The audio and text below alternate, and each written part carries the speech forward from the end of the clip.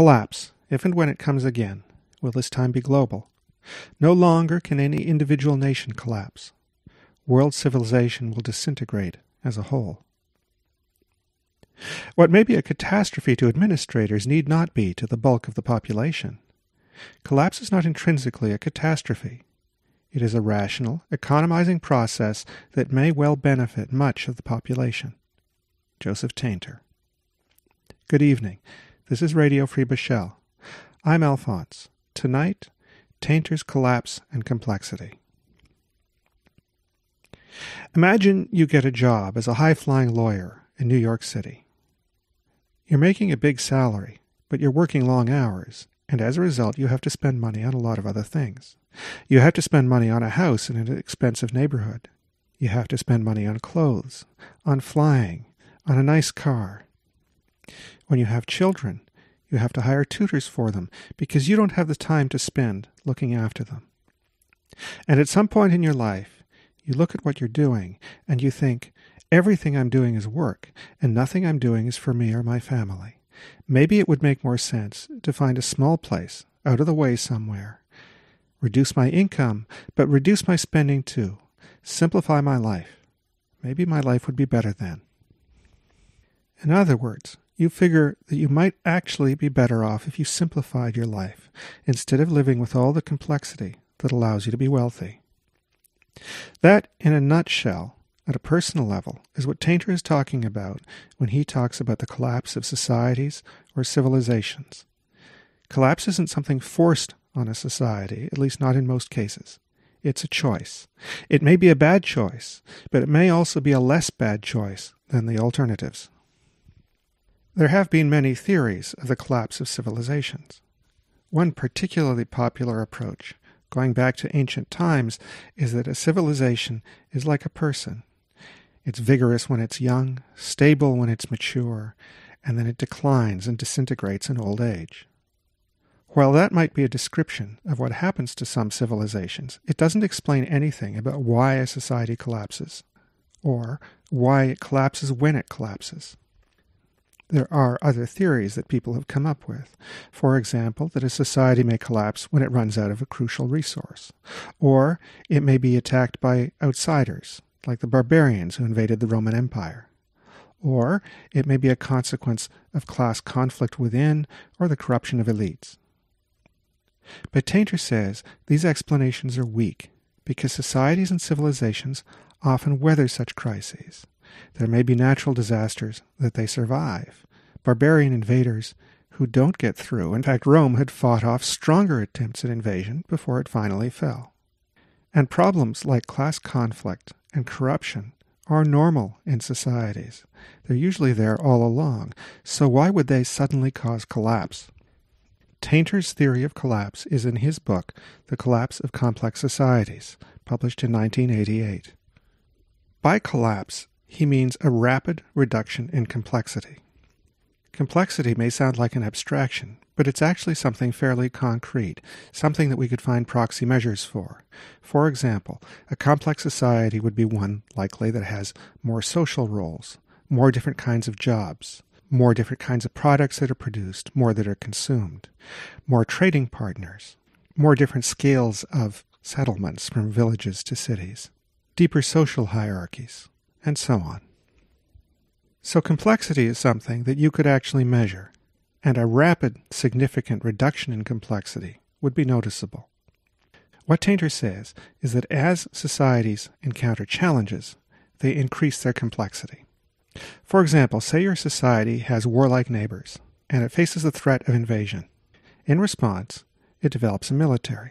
That means now that there's a hierarchy within the military of officers and soldiers. Arms and equipment need to be manufactured, supplies, training academies, and so on. So there's an increase in the complexity of the society to address the problem of the threat of invasion. Say the country actually goes to war and conquers the warlike neighbor. Now there needs to be an administration to manage the new territory. Again, there's an increase in complexity. And that complexity has costs. That army has to be paid. Someone has to pay for the equipment. Someone has to pay for the training. Somebody has to pay for the administration of the new territory. The problem, Tainter says, is that as the society becomes more complex, the benefits of additional complexity reduce and the costs increase, or at least the balance between those shifts, so the returns on the investment in complexity go down. One of the clearest examples of this is food. In hunter-gatherer societies, food existed in nature, and all people had to do was go and find it and collect it. And in fact, those people had some of the most leisure time of any people ever. As human population increased, that was a challenge that was met by finding more food sources and intensifying agriculture. By actually growing food, rather than going and finding it, people could grow more food in the same amount of land. But it took more work. In other words, it took more human energy to grow food than it did to find it. And this continued right up until the present day. In fact, right now, it takes about 10 calories of fossil fuel energy to grow 1 calorie of food energy. If it wasn't for the essential free energy that fossil fuel gave us, we would be starving to death. And Tainter argues this applies to other resources too. No matter what the resource is, whether it's oil supplies, or forests, or fisheries, humans naturally go after the low-hanging fruit first. And the result is that as we need every additional fish, every additional barrel of oil, and so on, that additional fish, that additional barrel of oil is more expensive to collect. The same is true for an empire, like the Roman Empire, invading other territories in order to take their wealth. As it conquers more territory, the administrative overhead grows faster than the wealth from the newly conquered territories. And as that return on investment decreases, it may start to look to some of the people in the society as if this isn't worth it anymore. There may even come a point where the benefit of invading one more territory or extracting one more barrel of oil just isn't worth it, where the cost actually exceeds the benefit. Now, one response to this might be to say, well, technology will solve this. But the same phenomenon occurs with technology, as Tainter demonstrates. We go after the low-hanging technologies first, just as we went after the low-hanging resources. You can see this, for example, with computer chips. For a long time, Moore's law ruled, and computer chips rapidly got more sophisticated and cheaper. But in the past decade or so, that has slowed down, and this happens in technological development generally. Technology isn't a way out. It's just one more example of diminishing returns. The one thing that can be a way out, Tainter says, is a new source of energy, as, for example, when we started exploiting fossil fuels and oil. But that cost is not necessarily distributed equally among the people in a society. Those who are part of the additional complexity are having resources allocated to them in order to manage things. For example, a military empire has to spend on its soldiers. Or, if it doesn't spend on the soldiers, they're likely to revolt. So there comes a point where some of the groups in society may find that they might be better off if the society was less complex. The farmers may find that they are paying high taxes to maintain an army that doesn't seem to be benefiting them, for example. And at that point, they may prefer collapse. And Tainter said, in fact, that happened, that many of the Romans welcomed the barbarian invasions because it wiped away the expensive taxes and administration that they were paying. Now, when I say taxes, I don't necessarily mean government costs. Those costs could be in any institution in society. Complexity can be all over the place. Now, if Tainter is right, this pattern of diminishing marginal returns strikes every society, and ours is no exception. In fact, when I look at the quality of living from 40 or 50 years ago, it seems to me that it has not gone up. Back then, a single income with a job that didn't necessarily require a university education was sufficient to support a house, a family, education, and so on. And today it's not. Our inflation statistics may suggest that we are better off because we have better phones and better televisions. But when you look at the essentials of life, things like housing, transportation, food, education, and healthcare, those things are extremely expensive. And one of the reasons they're expensive is because of increased complexity. So it might be that many of us would be better off with what Tainter would describe as a collapse, a significant, rapid reduction in complexity. I should just note that collapse in Tainter's terms doesn't have to be a free fall. It doesn't have to mean the elimination of society altogether. It simply means reduced complexity. We might be better off with it, he says, but it can't happen. He says collapse occurs and can only occur in a power vacuum. What he means is that a society that's in competition with other societies can't collapse. If it tries, it'll basically be taken over. And when it's taken over, it's unlikely to become less complex. And in fact, we've seen this.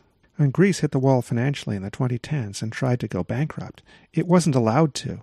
It was bailed out by the rest of Europe, even though the administrators and politicians who arranged the bailout knew that Greece could never pay back the money. And yet they bailed it out, and then they extracted wealth from Greece by privatizing public assets. So Tainter says, in societies in competition, collapse can't happen unless they all collapse together. They have to keep competing. And as they continue to compete, much of the population may find that it is immiserated, as complexity increases and it has to be paid for somehow by someone. Now, one of the interesting things about Tainter's theory is that it's not political. For Tainter, none of this is a consequence of conflict between classes. Class conflict may be normal, but because it's normal, it can't explain exceptional events like collapses. But if you look at the dynamic within a society, there's obviously a class component. The people who are benefiting the most from the increased complexity are going to be the administrators, the managers, and the leaders, and so on. And the people who are going to be paying it are the masses of the population, the workers. For the administrators, increased complexity is what pays their wages. They don't want to collapse. For the majority of the population, collapse might bring benefits. If competition with other societies prevents collapse, that is actually to the benefit of the administrative class. It might seem beneficial then to actually simply reduce complexity slowly, rather than collapsing suddenly. But that is very difficult, Tainter says. It basically doesn't happen, because it's much easier to add complexity than it is to eliminate complexity. And that, although he doesn't say it, may be the consequence of class dynamics, because those with the greatest interest in complexity are those who make a living from it, and they have no interest at all in allowing it to be reduced. Despite exhausting resources and the environment's capacity to absorb our wastes, according to Tainter, it's highly unlikely that we would be able to simplify our way to sustainability. So we're in a bind. We can't collapse because we're in competition until we all hit the wall together, the whole world, and then there's potentially a global collapse, as he says. Or we find some new source of energy, and that source of energy allows us to continue longer. Unfortunately, that doesn't seem to be on the horizon. This is Alphonse for Radio Free Bashel, www.beszel.ca. Good night.